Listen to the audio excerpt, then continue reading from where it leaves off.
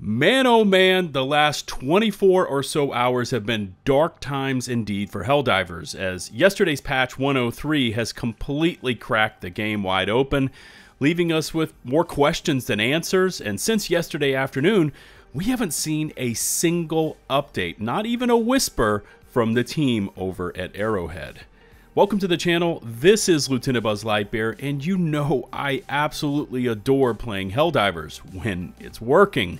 And with that in mind, I wanted to give you some of my unscripted thoughts on it all, skimming over what has happened, what's happened since, and some future possibilities, hopefully sooner than later.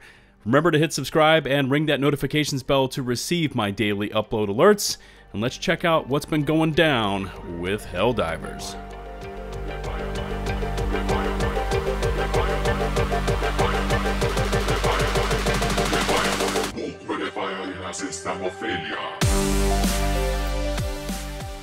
Okay, we're going to check out everything that happened after yesterday's patch went live in just a moment, and I wanted to let you know I've included links to my reference sources, and of course chapters are available to give you options and the ability to jump around to different areas of the video. Now, amidst all of that patch chaos, we do have a new Superstore Reset to check out, starting off with the FS38 Eradicator body armor, which is in the lightweight category, and it includes the fortified passive talent, which we've been seeing a lot lately, right?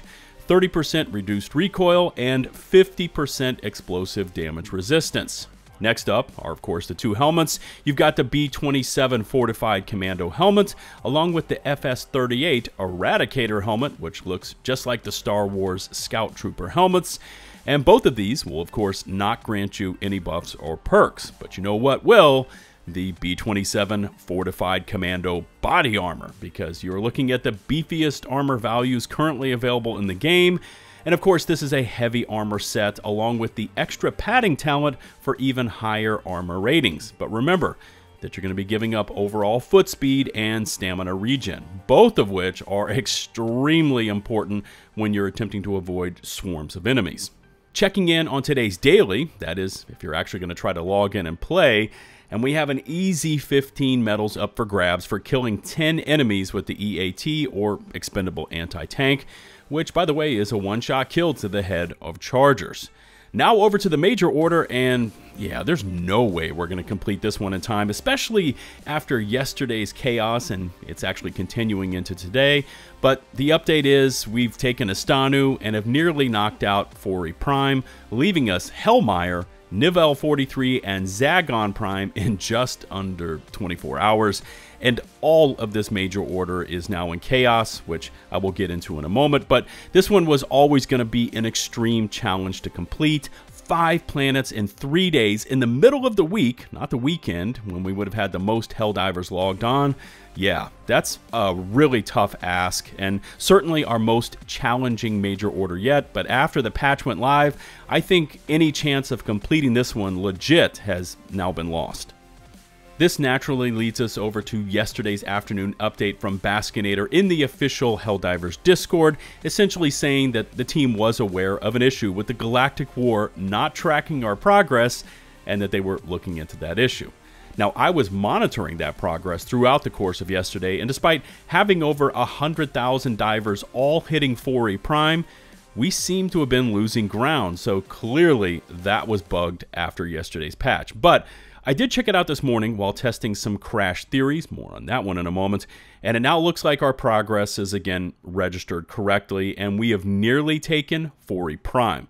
However, I do want to stress this is just me saying this. We have no official statement from Arrowhead either in their Discord or Twitter confirming that the board is now green and we are good to go, which is definitely out of the norm with this group of devs, right? As they like to stay in constant communication with the player base, but, and I can't confirm this one either, it almost feels like a directive has been handed down by Johan, Arrowhead's CEO, to stay completely silent until either they have a fix or definitive facts to pass along.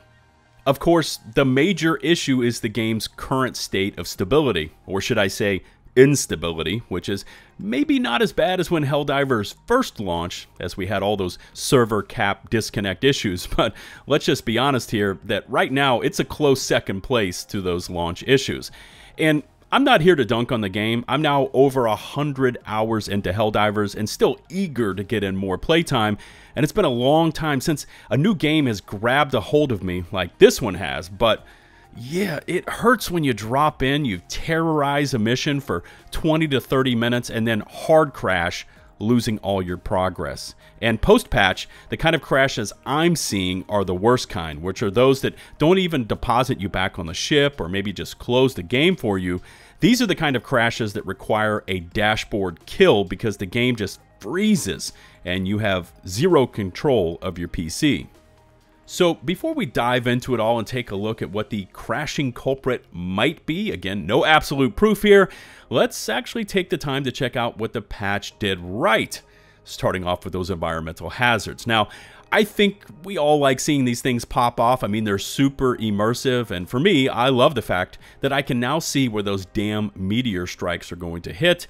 You know, I've spoken about that one many times in the past, but I also think that we as a player base were getting just a bit burnt out on how frequently those effects would trigger, especially when they would just come raining down on top of us while we were involved in a wild firefight with a huge mob. So that one was a W for the studio and how they just tuned them down a smidge. By the way, that's a technical term right there. Mech's got some love as well. I tested it out yesterday, and the insta-death while turning and firing a rocket issues did not seem to show up for me, but we've also seen clips posted that it still randomly is happening. Now, though, while just walking in a straight line and firing. So, that one looks like it needs a bit more time in the oven before it is completely sorted out.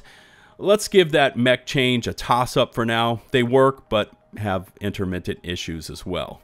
Probably the biggest W from yesterday, and it's not listed anywhere here in these patch notes, was the full-blown introduction, albeit via a shadow drop, of the Terminid's newest killer, the Shriekers. Now, we've been seeing them pop up from time to time, all denied by Johan, which is awesome to see as it just adds to the mystery, but that veil of shadows has now been lifted, and these things are in the game. They are numerous, and they are nasty, and big emphasis on nasty. They've got those spore tower-esque structures you need to destroy, but when you bring down their full wrath, it's like a swarm of giant pissed-off wasps. I mean, they just come from everywhere, and the damage they can lay down on us is crazy, with one-shot kills happening a lot. Seriously, this has added a whole new dimension to taking on the Terminids, and we've got swarms now on the ground and in the air, which, yeah, I love to see. It creates even more chaos, but these buggers are badasses and can be tough to deal with. All I can say is that I've developed a whole new level of appreciation for those Sentry turrets, which have now become AA guns to deal with these things. Also, we need to throw another big W out there for the patrol insta-spawn onto our head issues. Since yesterday's patch, I haven't run into that problem of taking on a bunch of baddies only to have an entire patrol materialize out of thin air just over me and then drop down and surround me and my squad.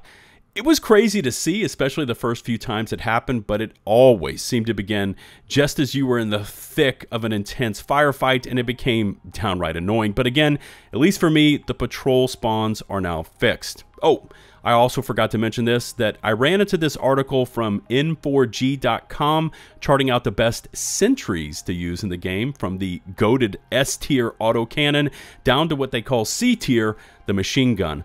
Link to this one can be found in the video description in case you want to check it out for yourselves, although now with the Shriekers fully introduced into the game, this list may need just a bit of tweaking.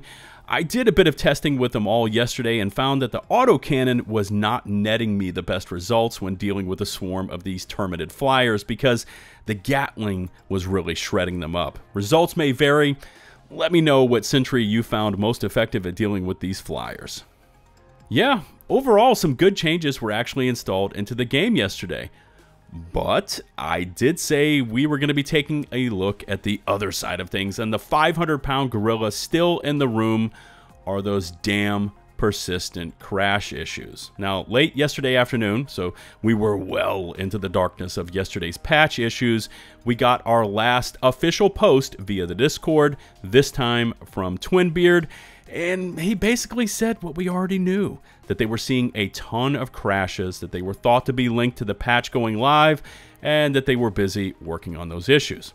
Now, instead of relying solely on Reddit or Discord DMs, by the way, shameless plug for you to stop right now, go down to the video description and hit that open invite link to join our awesome Helldivers community with LFG channels and voice rooms. It's free and super easy to use, so click that link as we're now up over 6,000 members. Anyways, back to it, and I did that all in one breath.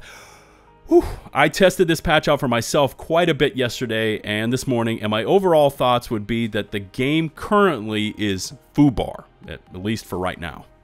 Now, the problem is that I can't, with 100% accuracy, actually nail down what the single offending change was. I've seen a lot of players getting on board with this theory that the arc thrower is the major culprit, and how that change to now recording shots fired and shots landed is leading to 100% plus accuracy ratings, and that's leading to the game just saying, F this, I'm out, and it just hard crashes.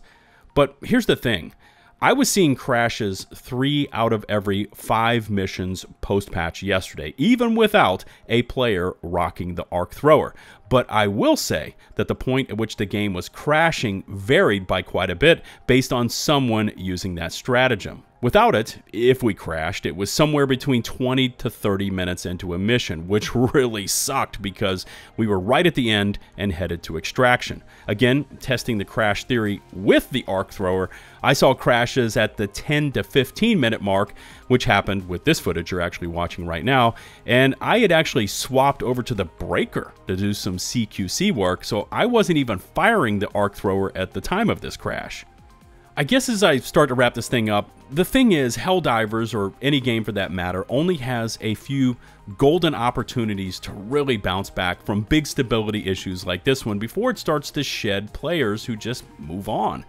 Helldivers is still relatively new, and I'm confident it's going to weather the storm. I mean, just look at the Steam charts from this morning, despite all the current stability issues, as it's still in the top 10 for current player counts. But on the flip side, Arrowhead needs to get a handle on these crashes and stability issues, and they need to do so in short order, especially now that we're finally starting to get some use out of those friendless mechanics. We've got Shriekers, we've got Major Orders, the Illuminate are on the horizon, and we know from all those leaked images that the Automatons are going full assault mode on the Helldivers with brand new behemoths. I'm going to throw in some breaking news right now. I actually stopped today's YouTube upload at 97% because this is really important that I include it in today's video. It's an official statement from Baskinator over on the Helldivers Discord, and I'm just going to read it to you verbatim. It says, "We have identified the cause of the freezes many players have been experiencing, and we're in the process of building a patch to fix it that should be ready to deploy early next week." So hear that out again. It's not ready yet. Early next week. But in the meantime, they advise us against using the arc thrower, the arc shotgun, and Tesla tower, as those appear to be linked to the issue. They say thank you for your continued patience. So there we go. Stay away from those 3 arc weapon archetypes: the arc thrower, the arc shotgun, and of course that Tesla tower. Those seem to be linked to our crashing issues. I'm going to test this out, and this is good news if it is. Now, as new updates become available from the dev team, expect quick follow-up reports, and I'll also post those in my YouTube channel's community tab, just to keep you all in the know. Please take a few seconds to hit subscribe if you haven't already, and ring that notification bell or you could miss my latest upload. All my socials can be found down in the video description. You've also heard me plug our awesome Helldivers Discord community, but again, that open invite link is found down in the video description as well. Sometime overnight, the channel eclipsed 211,000 subscribers, and I appreciate each and every one of you for sticking with me and tuning in for daily content. Until the next one, this is LtBuzzLitebeer signing off.